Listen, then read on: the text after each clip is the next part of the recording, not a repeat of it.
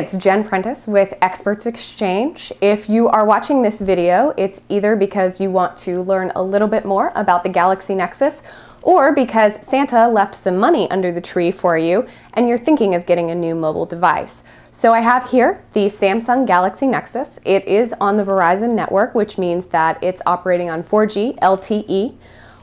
Those are two of the big things that people really love about this phone.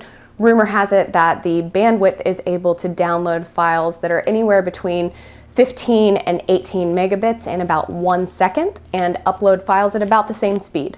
The phone retails for about $299, which is a hefty price for a mobile phone. So let's check out some of the features and see if it's worth it. As you can see here, the display on the phone is rather large, which is actually one of the drawbacks for me personally. I have rather small hands and the phone is rather large, so I can't use my thumb to touch all 4 corners of the phone.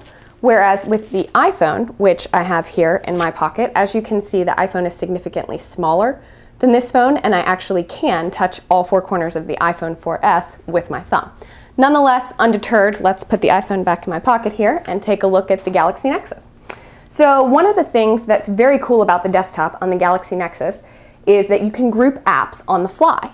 Let's go here. You just go down to the app interface. You can grab one of your apps. It puts it on the desktop that you were last on. Go back and grab another app. It will also put that app on the desktop that you were last on, and then grab one app, layer it on top of the other, and there you've grouped an app on the fly. If you want to get rid of that group, all you do is long press and push up to remove it. That's actually one of the things that I find really cool about the Galaxy Nexus phone is that there are a lot of swiping options.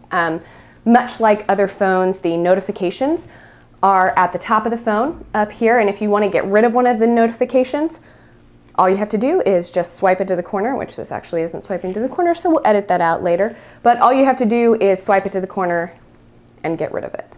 Let's go back to the home screen.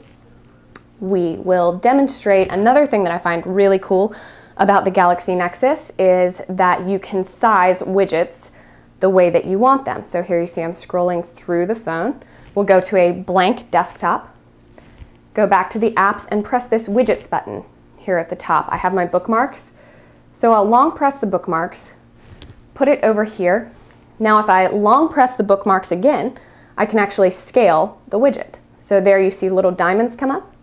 I can make the widget wider, can make the widget taller. And while we're here, why don't we check out YouTube and see how the Galaxy Nexus plays video. So the YouTube app is opening up. Let's check out this video here. We'll also look at how the screen rotates on the Galaxy Nexus. We'll play the video. It's loading. The video comes up. The volume control for the Galaxy Nexus is on the side. Let's rotate the phone. You can see that it's generally the same. The rotation speed is generally the same as other phones. I actually did a brief comparison of the iPhone 4S and the Galaxy Nexus earlier this week, and the iPhone 4S does have a faster rotating speed than the Galaxy Nexus. Another thing about the Galaxy Nexus is that because it's a very high resolution display, but because it's a larger screen, it does tend to look as if it's a little bit more pixelated and it's not as high definition as the iPhone 4S. iPhone 4S is still the best phone for streaming video, in my opinion. So let's stop this YouTube video or pause it. Let's go back to the home screen, pull up our web browser, and let's do a little search here to see if, oh, this might search YouTube for us, so we'll have to keep going back here. We'll go back to Google, see if we can, yep, there we go. Google was already in my bookmarks.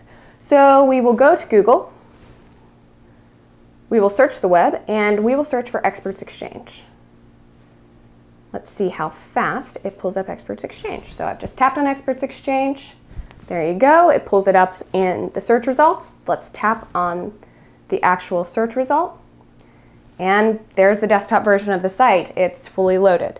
Because it's on the 4G network, it is a lot faster than other mobile phones out there. So that is definitely one of the advantages to getting a Galaxy Nexus. So one of the things that Samsung and Google really pushed with the Galaxy Nexus phone is the camera and its ability to take pictures very fast. The camera is only 5 megapixels, which is less than the camera on the iPhone, but it does take pictures much faster than the iPhone camera. I actually did a comparison yesterday of the two phones, and the Galaxy Nexus takes pictures much faster than the iPhone 4S. So let's take a look at how fast the camera takes pictures. I'm going to take multiple pictures here.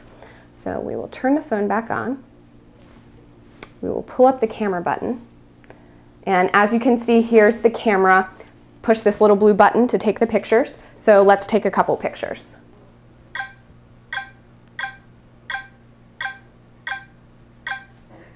Pretty much as fast as I can move my finger to take a picture is how fast this camera takes a picture. It does have an LED flash on it as well, which is an asset to the camera. So I'm very impressed with this camera, and honestly, even though it's fewer megapixels than the iPhone 4S phone, it still takes fine pictures for a mobile phone.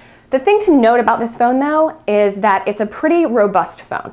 It is not as intuitive as some of the other phones on the market. As you can see from looking, let's go ahead and do away with the bookmarks here. All you have to do is just slide up to remove them. There we go. If we go back to the home screen, you can see that it's actually rather complicated and has a number of different buttons that you can push. It's just not as intuitive as some of the other smartphones on the market, which makes it less appealing to first-time smartphone users.